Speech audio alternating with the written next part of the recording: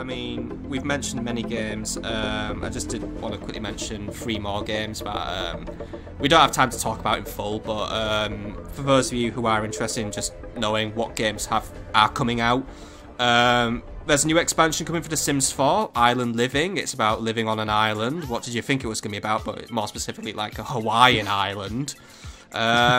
Looks like your standard issue Sims 4 expansion pack. It's kind of a recurring theme with them in what you're going to get and what you're not going to get. So spend money on that if you want to. I probably won't be, but I don't really play The Sims 4 a lot. Lego Star Wars for Skywalker Saga. So yeah, there's actually another Star Wars game coming out, but it's the one with Lego. And Lego Star Wars is a superior breed of games. They're brilliant. And this one looks fantastic. So they're basically redoing everything. They're not just rehashing the original games. They're just building them from the ground up again. Which you can do very well with Lego anyway. And Planet Zoo. You love Planet Coaster? Well, here it is with animals. Planet Zoo. Looks brilliant. Frontier. Great developers. So glad to see them going strong after so many years. And yeah. Well, shit. Were those your honorable mentions that you just said? Those are honorable mentions. I am honoured to mention those games, even if I have a iffy opinion on The Sims 4. But hey, it's mentionable.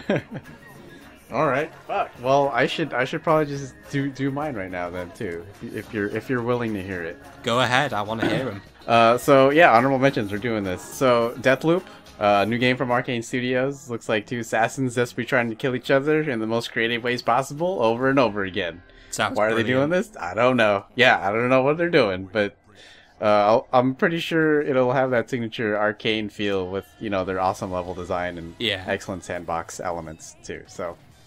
Next game is Ghostwire Tokyo, new game from Tengu Gameworks, the guys who made the Evil Within series, and looks like they're sticking with the horror formula. And there's definitely some mystery in there with people disappearing, only leaving their clothes around when they get whisked away to wherever the hell they're going.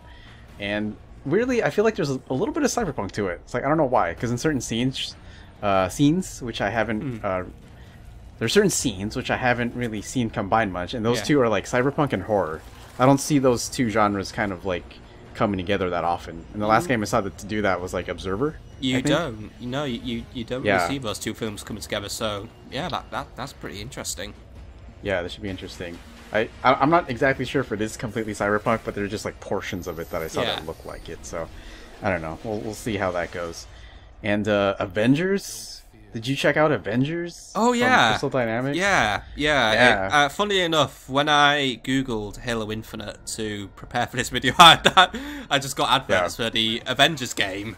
Yeah, it looks pretty good. I'm not a big Marvel buff. I'll just say that now. I'm more DC. No hate. I just watch DC more. But yeah.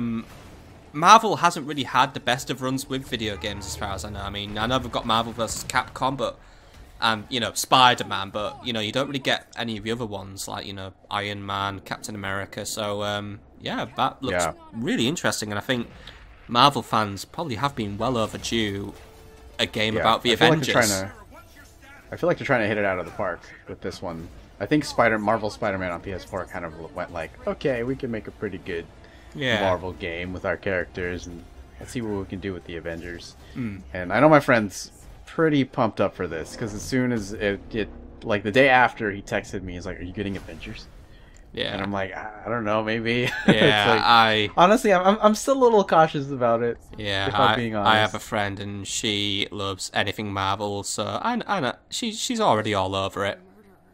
Yeah. So also weirdly, I don't know why, but I'm getting like a weird Destiny vibe from it.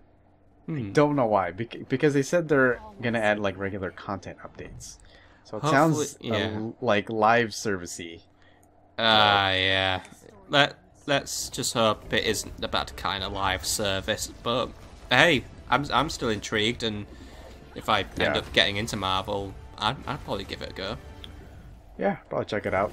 And I had like one more honorable mention. And that was Wasteland 3. I don't know. Did you play Wasteland 1 or 2? I don't know. No, I've never played a Wasteland game. Okay, I never played the first one. Apparently that one came before Fallout, if I'm not mistaken. That was before Yeah. Fallout. Oh yeah. There was like Wasteland was was developed by Interplay or actually I believe it was developed by Interplay, who then went on to make Fallout after much hassling and stuff regarding copyright, because EA was keeping a pretty tight grip on Wasteland. But yeah, interesting to see that there's a Wasteland 3 coming out. Yeah, it was because I remember seeing it maybe like 2 or 3 years ago. Yeah, and they showed it, and then they're like showing dialogue options and stuff. It takes place in, what did they say, Colorado, and it's like snowy this time. It's not desert or anything. Yeah, and it has co-op for an RPG, which is cool, up to 2 people. So it also includes like, you know, you can have dialogue options with your friends and stuff. Yeah, and it could like lead into different areas, opportunities, and I feel like that'll be pretty cool, because you don't like Cyberpunk and horror / together, you don't get a lot of co-op RPG opportunities. You don't. Are really engrossing. You don't, and that's already genuinely really intrigued me. I've just gone from knowing very little about this to being like, ooh, co-op RPG. I am in, because I'm always kind of looking for a few more games to potentially co-op on at some point with friends. And to be honest, I don't know if you ever played this game, Lord of the Rings: War in the North. Absolute pile of crap, but it was a co-op RPG. And me and my friend, we had fun co-oping it, even if it was mainly just laughing at the game's shortcomings. But overall, there just aren't that many co-op RPGs out there, so it was like, yeah. I mean, I know we have Fallout 76 now, but that's more of a Morpega, and by the way, E3 fans, there's more Fallout 76 coming out. Like, they've got some sort of Battle Royale mode now, and human NPCs are appearing at long last. Probably could have put that in when it was released, guys, but I don't know. It's interesting, though, to see more co-op RPGs come out, because I just don't really have that many. I think pretty much all my co-op games are like FPS games or strategy games. Not many of them are RPG. But like, I feel like when you have time, you should definitely get Divinity, Original Sin, and Original Sin 2. Yes. You gotta give those a shot. I will when I finish Divine Divinity at some point. But my character's kind of got himself imprisoned to a child. I don't really know how I did it, but it happened. I don't even remember where you left off on that episode. Well, literally Divine Divinity,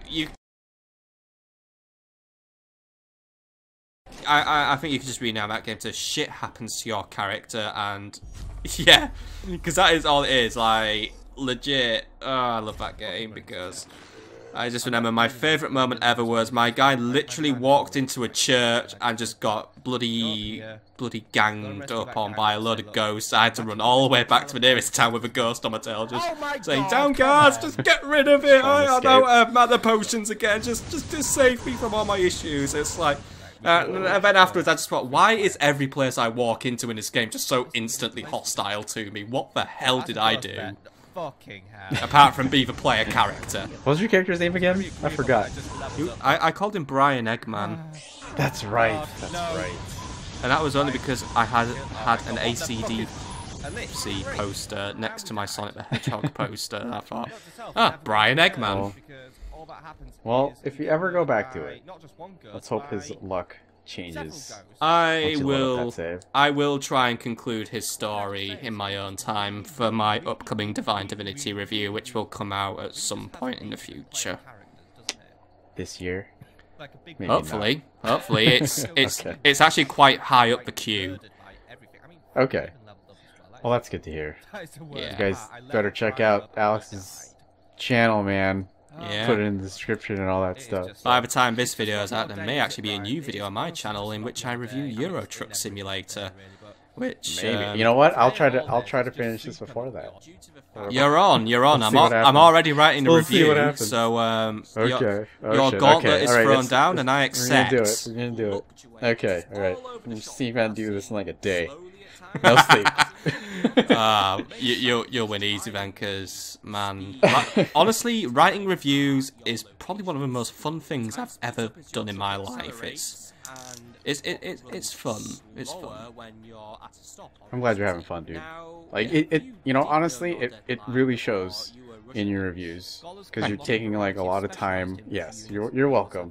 Like, you take a lot of time, like, playing the game, making sure you kind of like understand everything, and you relay it to us, and it's explained very well, and it's very entertaining.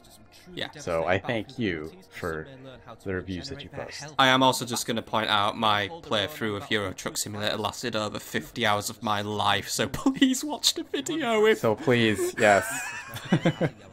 I'm just kidding. You don't have to watch it if it's not your thing. But hey, if you do want to see some game reviews of just really miscellaneous games, because I'm literally just picking these games at random from my extensive collection of games, come on over, and I'll be happy to say hello to you as you visit my library of games. All right.